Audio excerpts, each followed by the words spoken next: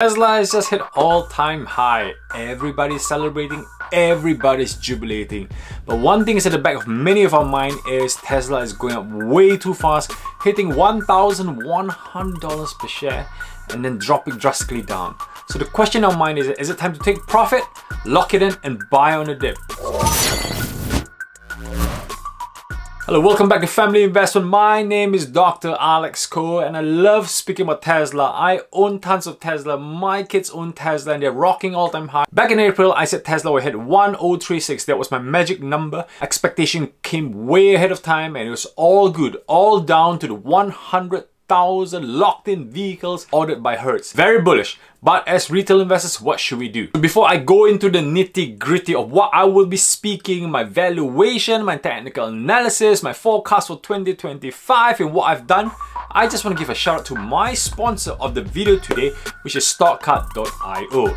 A tool that I use especially for this session to help me decide if I should sell Tesla because it's overvalued or is it overvalued, and what I should be doing next and what details in the technicals and also the P&L that I should be looking at to showcase Tesla's performance for what we stand just now and moving forward. Not only that, I have my own personal portfolio for the next 10x stock. But at the end of the day, stockcard.io is my go-to day-to-day tool. Apart from Yahoo Finance, this is where I go and get drilled down into the details. So if you're interested, click on the link below. So now let's use stockcard.io, which really brought me to this situation or the dilemma. Is it time to sell? Because as you can see, stockcard.io tells me that Tesla is a great stock. Look at the 3 green ticks there. It's just telling me great management, great performance, great value stock. Great value? Wait a minute. It says overvalued stock. That's what really pulls up. So if you scroll down, overvalued stock, and also there's an indicator, there's a change that really jumps up to my face telling me, say, Alex, you need to be aware of this.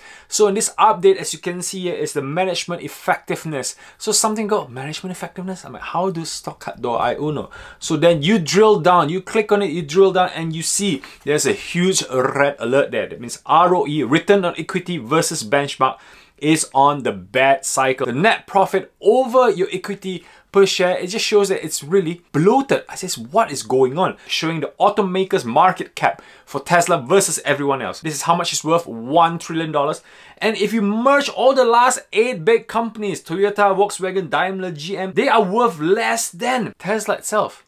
So it shows the return on equity, the net profit that Tesla makes is way less than this car. And these companies out of this 8 produce way more vehicles than Tesla as it stands just now. Maybe not for Ferrari. Next, I want to touch on the technical analysis because things don't just go up, up and up. But then with Tesla, it's just breaking all rules. So I plotted this on the Fibonacci retracement back on Thursday and also telling me saying, let your winners run, Alex. Don't sell it because floor was 1,100 and guess what? It actually hit 1,100 today and then it started dropping. So it did touch that point. If Tesla breaks 1,100, what is the next floor up? So the next floor up, if Tesla does maintain this, perhaps in Q4 or Q1 next year, more better earnings, we are looking at 1,380. Let me check. 1,380. That's the next floor up for Tesla. But then think about it. Things don't just go up. But what if Tesla comes down?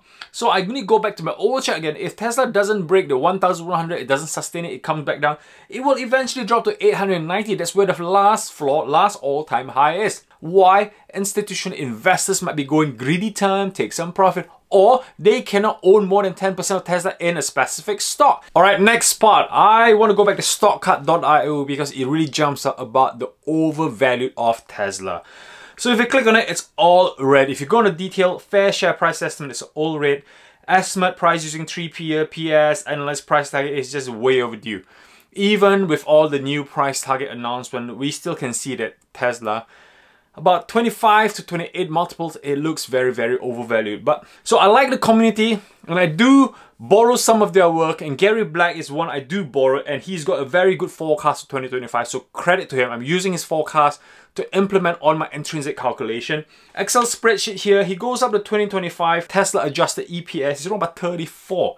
This year, 2025, 34, 5 million vehicles produced by Tesla, no problem. This doesn't even account for robo-taxis whatsoever, but let's be realistic. What we have is what we gain. And if you put into the system EPS at 24 with, I reduced it to a 40% growth rate. I've reduced it, let's be a bit more realistic. And it still comes up to 3152. That's my magic number for Q4 2025, Tesla will be way over $3,000. And what does it say to you? Not only just a $1 trillion company, potentially it will be a $3 trillion company. That's how scary in the next under 5 years. Now it comes to the real question, dilemma for you retail investors. Okay, everybody's different.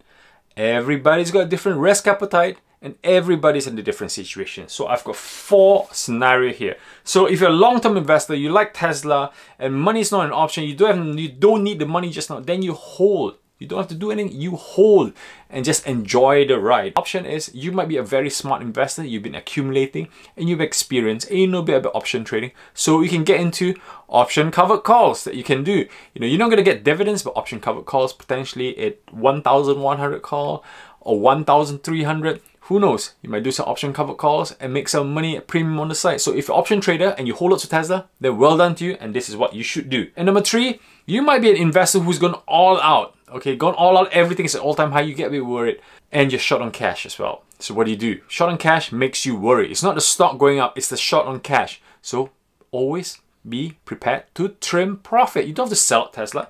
You can sell out 20% of your Tesla. Stocks, you might be in US, you might be Brazil, where it might be accounted for. So something that you have to think about. Swing trading, you have to watch for a tax implication as well.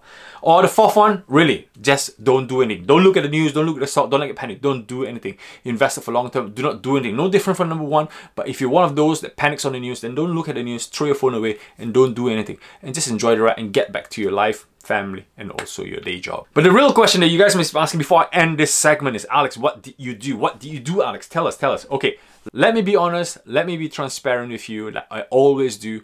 I have taken some profit. As you all know, I've gone all out. I bought AMD, CoinBase, I've gone all out.